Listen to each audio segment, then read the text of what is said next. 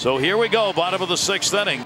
I wanted to stay in, but I knew I couldn't. I would need to be ready for tomorrow. And they're trying to keep him under 20 pitches so that he could pitch tomorrow against Texas. Lots of scenarios going through my head at that time. Blow! And I wasn't sure exactly, even on the way to the mound, what I was going to do. I didn't think I was going to pitch until they started to look out into center field. Who should we go with, guys? Robbie! Robbie!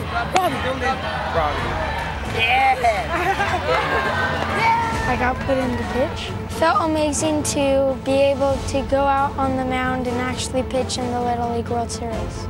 Okay, Robbie's gonna pitch. He hasn't pitched in the regionals. He hasn't pitched in the Little League World Series.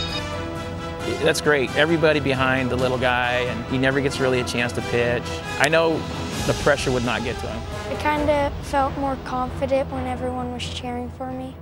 3-2 delivery and a ground ball to short. Force, and that's it! Being able to, for everybody to fulfill what, a dream is great. That's what, to me, that's what this is all about. The risk of pulling out your best flamethrower for a little center fielder who wanted a chance to pitch works. I think I did pretty good. That is the greatest. The greatest. Let's go down to Kyle. Well, I'm with Robbie's mother, Sherry. And Sherry, we were talking just a minute ago. I mean, it's one of those things where when you watch the Little League World Series, those are the moments that stand out. You see teammates reacting like that to another teammate. But as a mother, what was it like to sit here and watch it?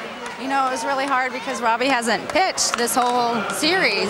And for him to come in, I was just like, oh, no, I was nervous. But then watching his teammates have confidence in him to come out and end the game, that was awesome. All his teammates are wonderful.